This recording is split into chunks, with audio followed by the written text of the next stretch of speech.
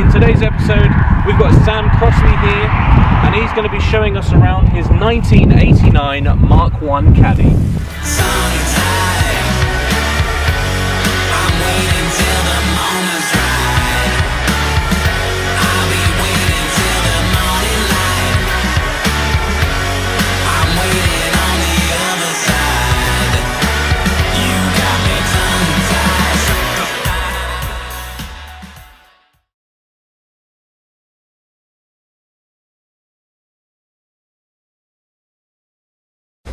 So, tell me about this truck. This is a 1988 truck, is it? 1989. 1989. On an F-Reg. And you've got your teardrop here as well, but we've covered that in another video. Yeah, that'll everyone will be looking forward to that one more than this one probably. So this is so interesting. But when we got to the campsite, everyone's more interested in the caravan. Yeah. Which is fair enough. We haven't come to a caddy camp, have we? Or have we? We have. But this time you've got some new wheels, some what are they, banded G60s? Banded G60s. So I think they're between 8 and 8.5 J. So quite large for like a normal size caddy that wasn't lowered very much. Right. But the old wheels were just 7J. We were 195 tyres, and they were okay, but they were starting to age a bit. So I thought, let's have a little change. Try some G60s. Always wanted G60s, and these came up. Got them, had to get a couple of new tyres. Went for 185s on the front this time because I'm not always absolutely nailing the PD down the road, so don't need to be wheel spinning everywhere. Just want to get on the road. It makes the steering a lot lighter, which is really good, and it seemed to suit the car very well. But it's just the back ones are a little large at the moment, but we'll see what we can do. Yeah. And what about the brakes? Because there's going to be a lot of people commenting like, oh, what are those on the truck? What are those on? No one seems to like create conversation anymore, which is what I think people are lacking. But everyone just wants to straight up ask questions like, what's this? What's that on there? So for those people, let's go with the brakes first on the front. What have we got there? So the VR6 G60 calipers on a 280mm disc. They're sort of the biggest ones really you can go for on a Mark 1, unless you're going silly big wheel size. But these are the biggest ones you can really go for under a 15-inch wheel. Some in 15-inch wheels do fit, some do not fit, but the G60s fit on from these Steelies really well on it. And also mated that to a 9-inch servo from a Mark II Golf GTI, brand spanking new, with a new 22mm master cylinder. And now it stops like it should with the power it has. So wow, it's really good. And you got the Volkswagen dust caps, very important. Oh yeah, very, very important. So how long have you had this now for? Just over a year and 2 days I think now as we record this. So it was in a completely different state. Dan will post a picture up here. Yes. There we are. And it looked like a bit of a state. And what have you put on it, and what have you done to it since getting it? Well, I was going to look at the list on my phone, but the recording would go on for far too long to be able to do this. But it's currently got all new brakes, so calipers, discs, mounts, new coilovers, new front bumper strip, new bumper ends, new grille. It's on its third grille. It's on its fourth starter motor, which two of them died on me. It's actually on its fifth starter motor. It's on its fourth gearbox because it came with the 4-speed, went to the 5-speed, went to an 02J, went to a better 02J, then changed the gearing on that one, so now that's changed. The only thing that's sort of stayed with the car since I got it is the paint, the panels, the seats, and the sliding rear window. So you've not had to do any welding, really? No, thankfully the guy who had it before me has done some welding enough. I've had to send it to a shop where underneath, where it commonly like splits off. That started to get a little rust line through it, so I just got a guy to put a patch on it, cover it up, and it's all good for now until one day eventually in the future when I take it all apart and down to bare metal and really go through it. But for now it's still being used as a work truck, so it's just going to be scabby for as long as possible, and as long as it doesn't have any rust and it doesn't leak, we're all good. And I guess one of the main things you've done is put a PD 130 in it. Yeah, which surprisingly didn't come with any oil leaks after I did it, but put a new rear main seal on it, which is very important on a car that had, well, the Golf had 220,000 miles on it, and so I just wanted to make sure I wasn't going to get any leaks anywhere. I put a shortened sump on it because the PD one is massive and it basically would be scraping on the ground right now on the Caddy's height. so the sump keeps a little bit higher. We've had no leaks from the oil, but that's the important word there, is no leaks from oil, because it had numerous fuel leaks, because all the fuel lines on the Caddy were starting to deteriorate, the ones on the Mark IV were starting to deteriorate, so we replaced a load of them, and there's still some more to go through.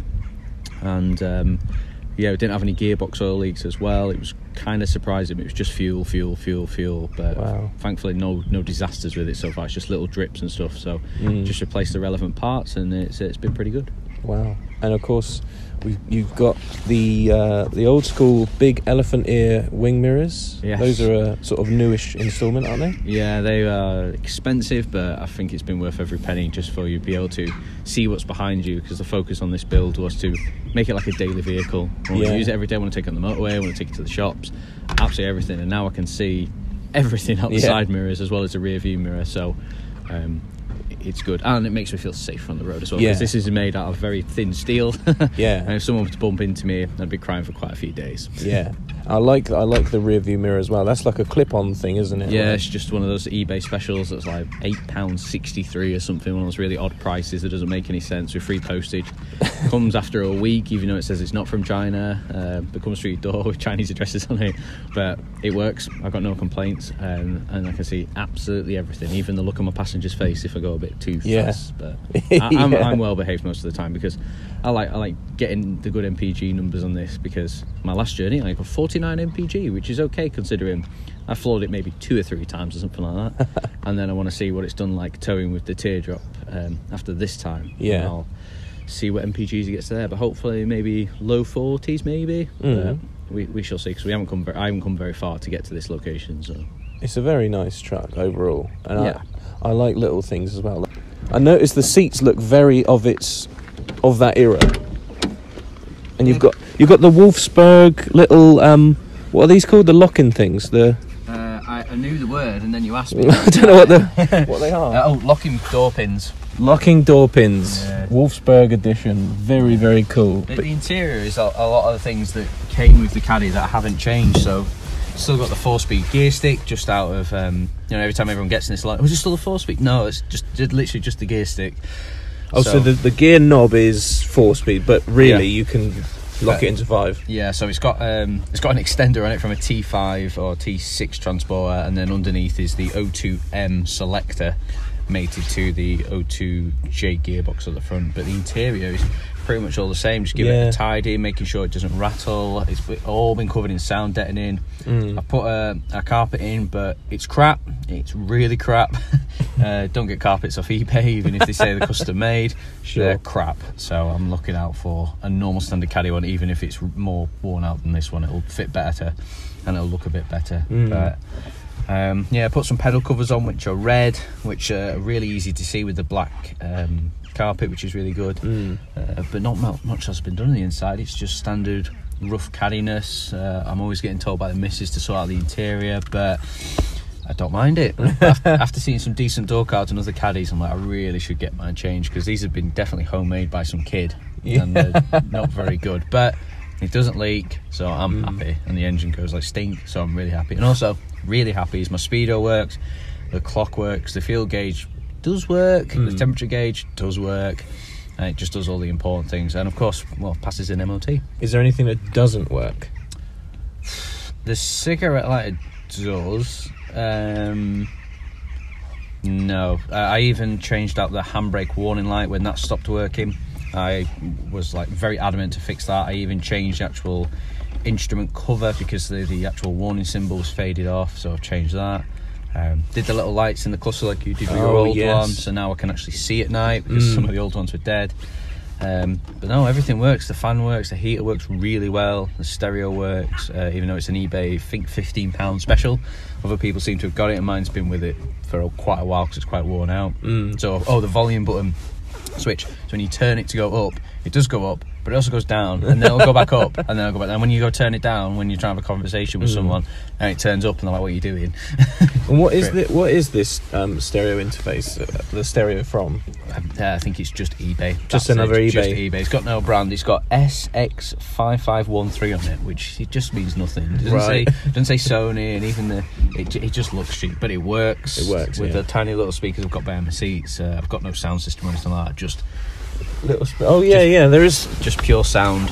I didn't even notice that. Yeah, there's speakers behind the seats. Yeah. I need to make speaker boxes, but just always focus on so much of the stuff on the truck instead of just the little things I'm not really bothered about so far. It's one of the things that'll get done when I'm bored one day and think, oh yeah, I'll get that sorted.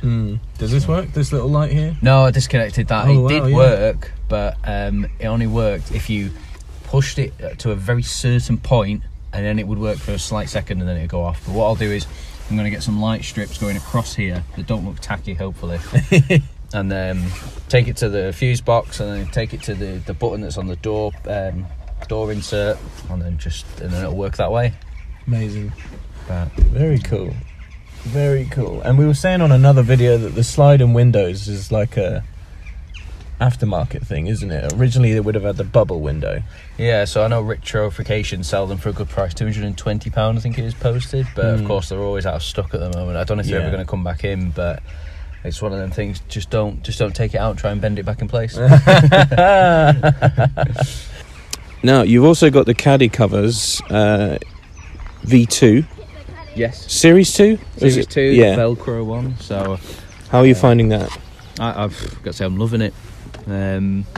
Sealing wise, I wish it would be a little bit better in that sense, because I've had to put my own seal on, but it's still not really working very well. I was going to say this. I don't have this on my one. No, that's from the old Caddy cover, that metal part, and then I've had to put a seal underneath that because I can't take that out because it got riveted in. So if I take it out, it's going to have holes in it. And I'm not covering that up. I'm just going to leave it as it is. So still it's in a little bit of water, unfortunately, but it's not the end of the world. If you go camping and stuff, then a little bit of water might get in, but it's fine.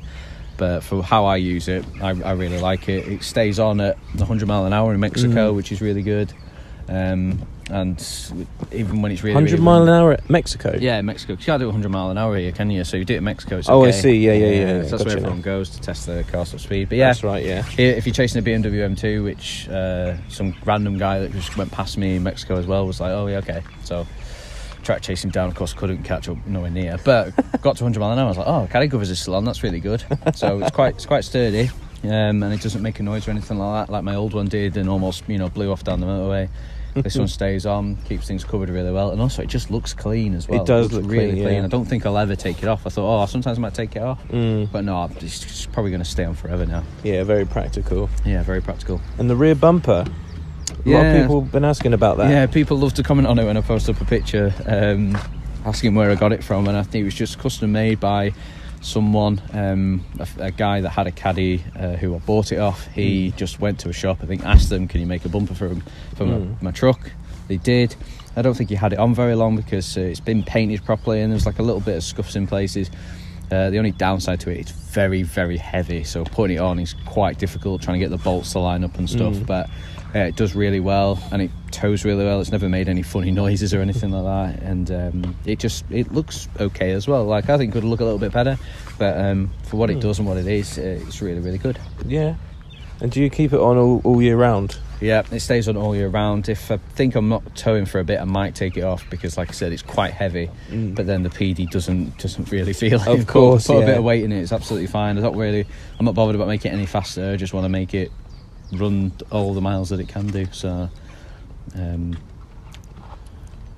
Yeah, it's all right. So that's Sam's Caddy, and what we're going to do now is we're going to go for a little rip in it, and I'm going to feel the wrath of a PD 130, right? Yes. Let's do it. The seats are nice. Are they from... Oh, yeah, they're original. So original seats? Yeah, I don't know how they're so comfy, but... Of course, you don't want to put your foot down at first, you'll just wheel spin, but... Oh my god, dude! What the fuck? Oh, man! Whoa! Shit. We've hit a limit there, so yeah. Oh! It likes to throw the wet tyres a bit. So dude, what the fuck? Does alright, doesn't it? Whoa!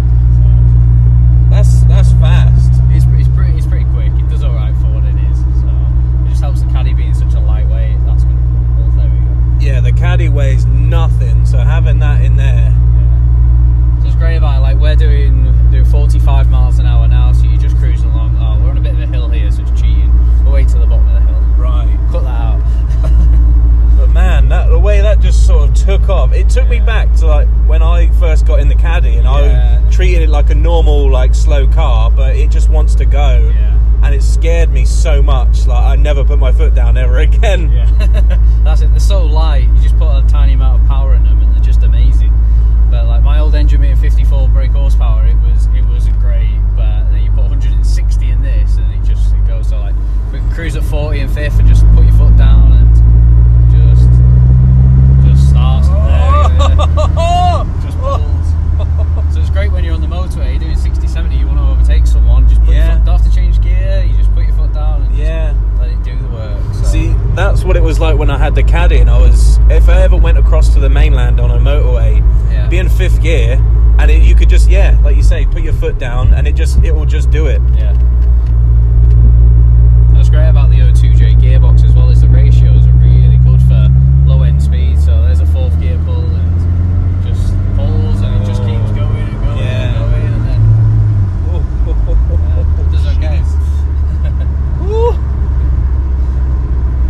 Does alright for a 20-year-old engine. Oh man, this is sketchy. Well, not sketchy in like that sense, but it's like, for me, I'm like, whoa, just going in from my early Westie with the original 1.6 to this. Oh man, it sort of puts you back in your seat, doesn't it? Yeah. Wow. We can go in that car park and turn around if you want. Yeah.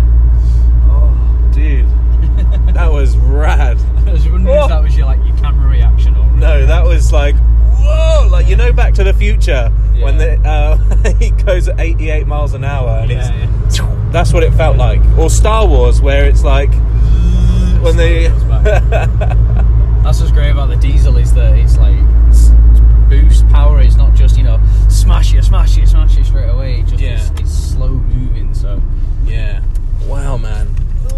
Would you say this is like a bit of a sleeper in terms of like? Yeah, because it's still with the rear tow bar and stuff. Yeah. And the horrible paint. It still looks like a work truck. So it looks like, oh, there we go. Still can't get reverse. So it looks just like an old truck still. So you expect it to still have its original engine that's probably dying. You won't expect it to have, well, still an old engine but more modern. So it does okay. Do you feel like you surprise people when you're on the motorway and you're just going along nice and slow, and then all of a sudden it's like ripping it? Just let the boost kick in and then just see them just, I didn't expect that. Oh man. That's third, Third's my favourite gear. It does wheel spinning third in the wet, but it's just the tyres out massively wide, but do fourth, just pulls. And it doesn't sound too loud as well. I can prove to you now about the sound deadening doing the whole dash.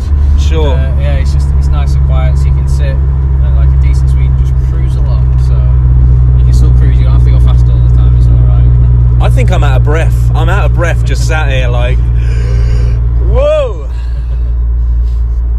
It's a shame we can't show people the view. I know.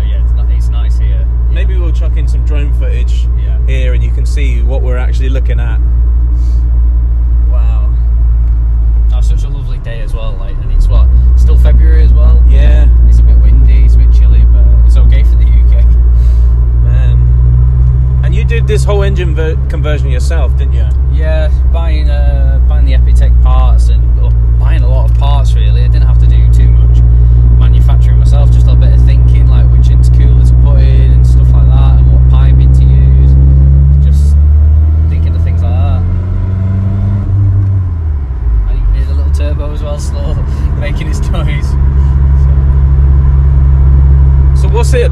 Does it feel like quite an accomplishment knowing that you've taken an engine out and put a new one in and it works? I mean, I know you've done a conversion before with a mate, but this is all you, right? This was full on my own. That I remember I took the engine out of the Mark IV Golf on my own, put this one back in on my own, and took the Caddy one out on my own and stuff. Of course I had an engine crane, which I didn't have on my first engine conversion, which was hilarious, but as long as you've got a floor jack, you don't always need an engine crane, but engine crane helps quite a lot. So I was very happy to have an engine crane to help me do the shift, because without it I would have really struggled. So that's a great thing about being a little bit older as well, is that you get your own place, you get your own space, you can buy all the crap that you've always wanted.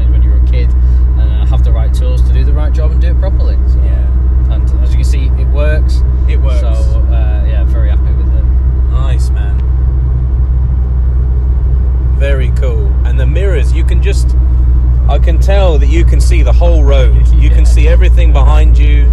The mirrors are massive. It's just great. It's a really good, like, a daily truck. Yeah, a daily. It's really cool. Like, that's what I wanted to make. It was a daily truck, so I could use it every single day. You know, we're getting there. There's still a little niggles, but we'll get there. But it's just so practical. Yes. Like, so practical. Like, you can see absolutely everything.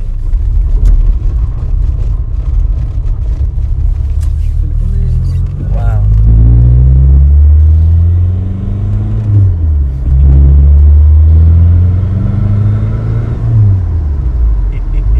And we'll still get do 50 miles to the gallon. Amazing. Jesus. We didn't die. No, we didn't. I didn't. I always had faith, but that was amazing, epic. Glad you enjoyed it. Yeah. Guys, if you like this video, click the like button, subscribe here if you're new, and I'm going to put all of Sam's links, like Instagram and all that, in the description below. Thanks for watching, and I'll see you in the next video. See you later. Turn up the 80s, sounds of the 80s. Rhapsody, the greatest hit the day my mama made me. 99 problems, why I do look or sound like G.